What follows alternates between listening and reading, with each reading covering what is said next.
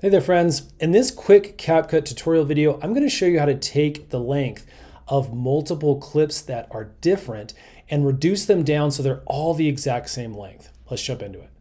Now this trick only really works if you're looking at doing kind of snap cuts and you already have a clip that has been reduced down to a really great section and you don't mind that section getting adjusted a little bit. But this will give you a good idea of what's possible. So as you can see, I have 3 separate clips here, all of different lengths. And what I'd like to do is I want to reduce them down so they're all 3 seconds in length. So the way we do this is we can select all of the clips we want to do this with. In this case, I'm going to select all 3 like this. We're going to come over here to our adjustments window. I'm actually going to click on the speed button up here.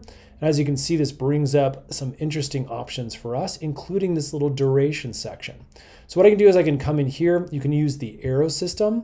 As you can see, as I'm moving this up and down, it will adjust.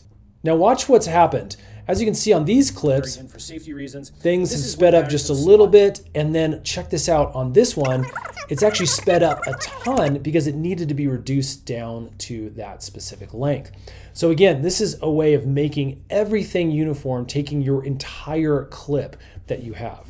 The speed will either drastically reduce down if it's required to have more space, or it'll speed way up if it's required to have less space. Now, the other thing that you can do to make this easy instead of using the arrows is actually come over here and just type in the number that you want. Let's say we want all these to be 5 seconds. I can just hit 5, hit the enter key, and that will reduce all the way down. And again, this is going to make things even more crazy fast, as you can see, for the clips that I have selected. So again, this works great if you've reduced things down and maybe all your clips are within a second of each other and you just want things to be nice and uniform. Hopefully that helps, friends. If it has, hit that thumbs up button and stay tuned. We're making a ton more of these Capcut review videos and tutorial videos to help make your editing experience just a little bit easier. Thanks for watching. We'll see you again on the next one.